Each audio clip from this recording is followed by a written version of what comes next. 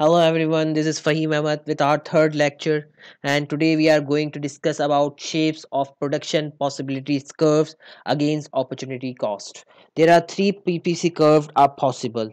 The first one is concave, second one is straight line, and third one is convex to the origin.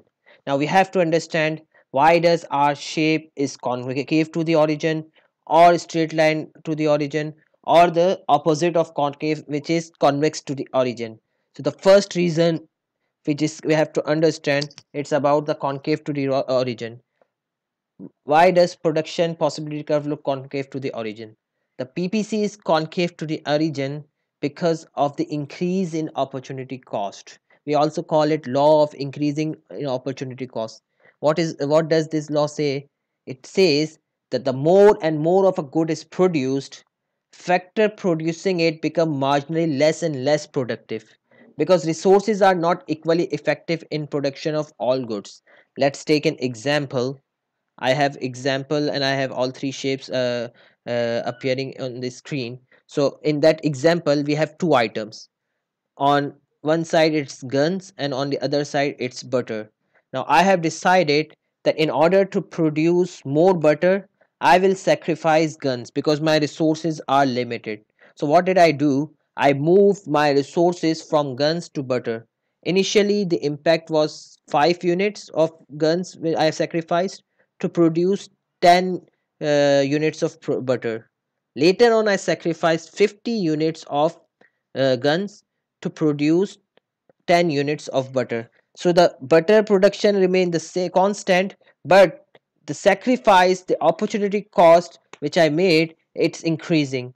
And as I mentioned, that resources are not equally effective in production of all goods. This is one of the possibility. It means that when I was doing when I was producing guns, so definitely my resources were producing goods. There's a gun, there's a possibility they are not as good or as effective or as competent to produce the same amount or same quality of butters.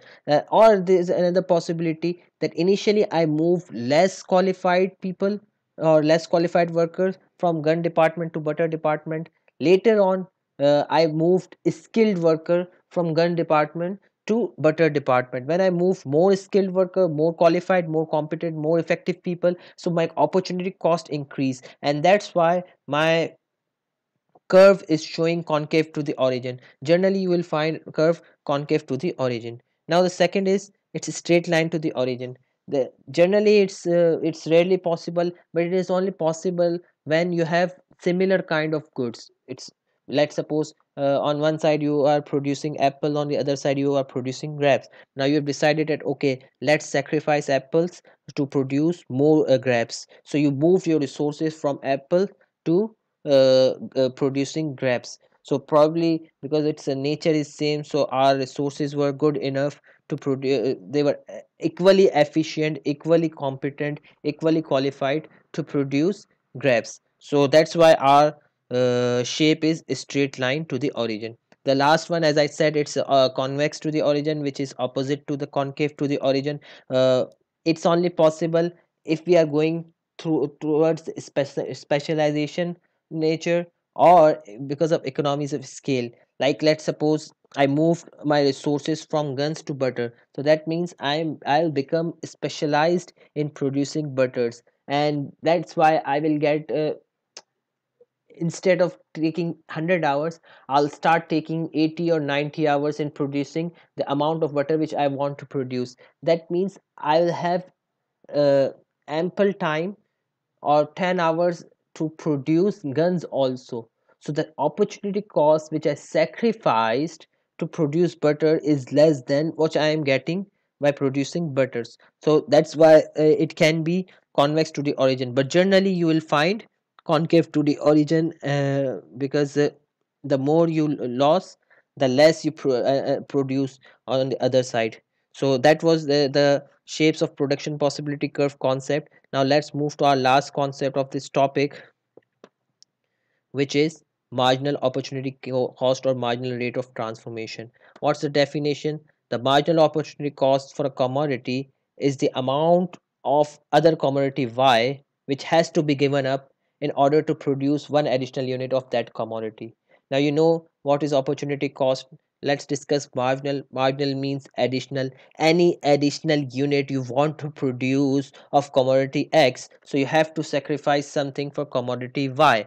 So that's what I said, which has to be given up in order to produce one additional unit of that commodity.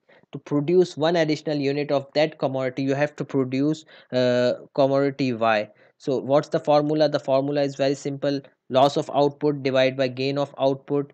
uh, but before I discuss about formula, you have to understand why do we call it marginal rate of transformation. It's the same thing.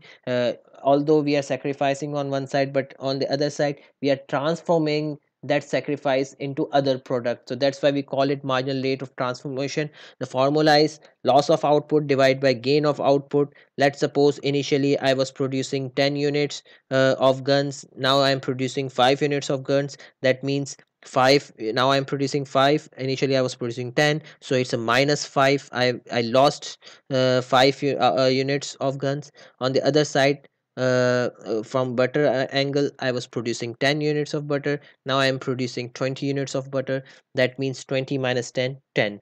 So 5 divided by 10 is equal to zero point 0.5, will be my answer of marginal opportunity cost. So that was the concept of marginal opportunity cost, which you have to remember, because in OA levels exams you can be tested for 1 or 2 marks.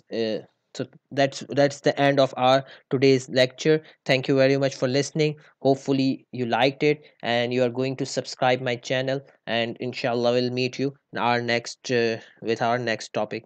See you. Bye bye.